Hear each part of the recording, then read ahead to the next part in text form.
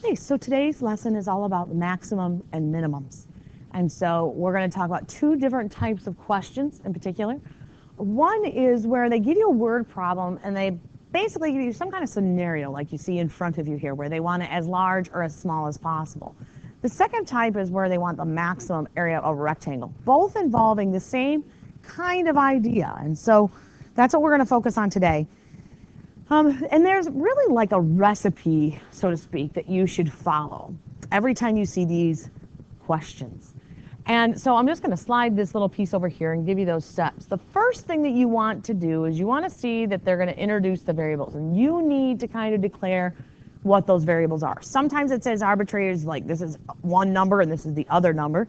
Sometimes it's, this is the largest number, this is the smallest number, or, whatever, but you're going to introduce the variables. The second thing you're going to do is write one of the variables in terms of the other words, in terms of one variable. And what I mean by that is there's going to be some quantity that you're going to be looking for that needs to be maximized or minimized.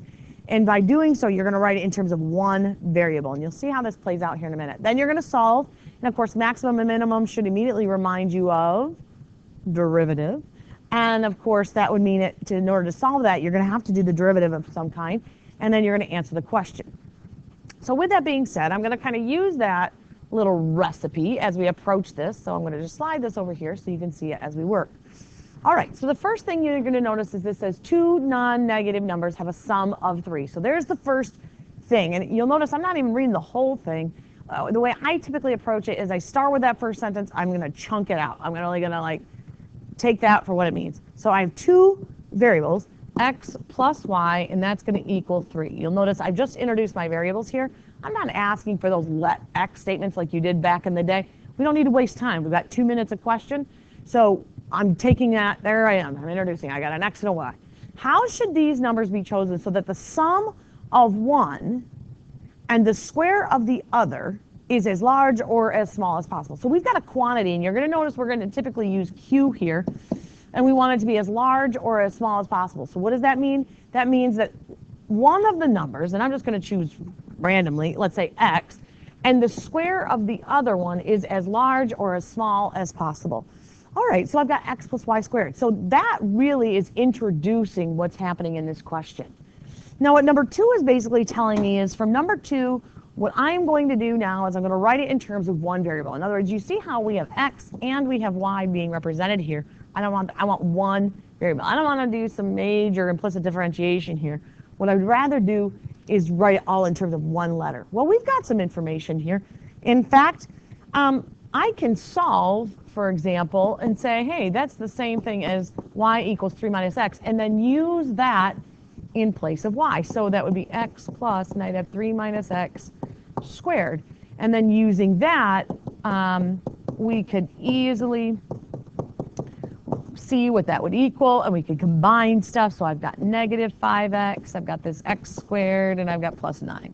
That equals q. All right, so all I've done is simplified what I've got. That's up to step 2. Step 3 says now solve the max min problem. As I pointed out before, maximum and minimum needs derivative. So what I'm going to do now is I'm going to do the derivative. And so that would be 2x minus 5, right? And so I have 2x minus 5. I want to see maximum or minimum. So from here, what I'm going to do is I'm going to look at, okay, I want to know when that equals 0, right? That's how we know our maximum minimums. That's when the slope would be 0. It's at its highest or its lowest spot. And so we solve that to get x equals 5 halves. All right. So you might think to yourself, all right, so I've got 5 halves, but Mrs. Madison's supposed to find it as large and as small. So where does that all fall into play? Remember, we've got an x and a y here. So the y then would have to be what's going to make, 3 minus 5 halves, or rather 6 halves, so that would be 1 half. And so we look and we say, okay, all I have is this 1 point, 5 halves, 1 half. But remember, we have two numbers that add up to equal 3. And really, what's the smallest x could be? The smallest it could be is 0, right? But the largest it could be is 3.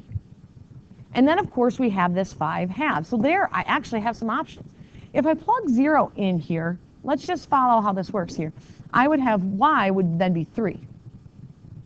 And so my quantity would be 0 plus 3 squared, or 9. If x is 5 halves and y is 1 half, then my quantity instead would be 5 halves plus 1 half squared, or 1/4. And so that would be 11/4. And then if x is 3, y would have to be 0, and so that quantity would be 3. So let's look and now compare what's as large or as small as possible. Let's start with the largest. Which one is the largest? And of course, I hope, anyway, it's pretty obvious that 9 is the largest. So how would I choose those numbers? I would choose that x would be 0 and y would have to be 3. That would give me the largest. I just didn't put my t on there, sorry. And what about the smallest? What's the smallest?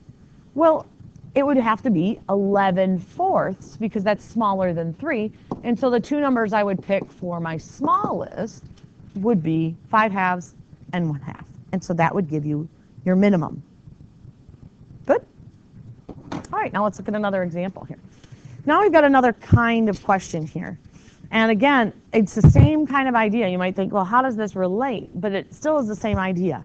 It says to maximize the area. So let's start with that. You have the area, and what does that mean? Area of a rectangle is length times width. And since we have x and y, that would mean x times y. That's what we want to be maximized. That's the quantity that we want to be the largest. But as we pointed out in our recipe, we want to express this as one variable. So I don't want it with an x and a y, but rather, is there a way that I can express one letter, and I'm just going to use y, is there a way that I can write that in terms of x? So that's the part that you need to think about. Well, how do I figure that out? This value here, this height, is determined by whatever this value is for x when I plug it into this line, right? So to know what that equation of that line is, let's try and process that. My slope would be going up 40, right? And over, right? If I was to figure out the slope of this line, to get to here, I would have to go, right? Up 40, but then I'd have to go over 20. Are you with me? And so how do we get this? This would be, or rather, how do I get from this point to this point? We would go down 40, and we'd have to go over 20. So let's just rewrite this. This would be y equals negative 20x. And what was the y-intercept? Right? And so I just put negative 20. I apologize. 40 divided by 20 is 2. So that is the y. That's how we can rewrite y. So I'd have x, and that'd be negative 2x plus 40. That's another way of writing y. And so just to simplify this a little bit, that gives me negative 2x squared plus 40x. And now we're going to maximize, right, or minimize. And so I'm going to do the derivative, which gives me negative 4x plus 40. And I'm going to set that equal to 0. And so I have negative 4x equals negative 40, or you could have moved the 4x, I suppose, and gotten 10. So when x is 10, let's think through this. What would y be? We just use that other equation, negative 2 times 10 plus 40. So that would mean that y is 20. And so my area then would be 10 times 20, or 200. And of course, the minimum of this would be 0, right? That's the smallest it could be, and the maximum would be 200. And that would be exactly what we'd be looking for. So you see that the premise of this is, you know, you've got two things happening. You're talking about the area, and you're like, what other information do we have? We have to express it in terms of one variable, do the derivative, and see what that gives you. And so that's how you do the maximums and minimums. Set it equal to a quantity that you're trying to find, area or what have you, and then express it as one variable. Use the derivative to solve the max or min.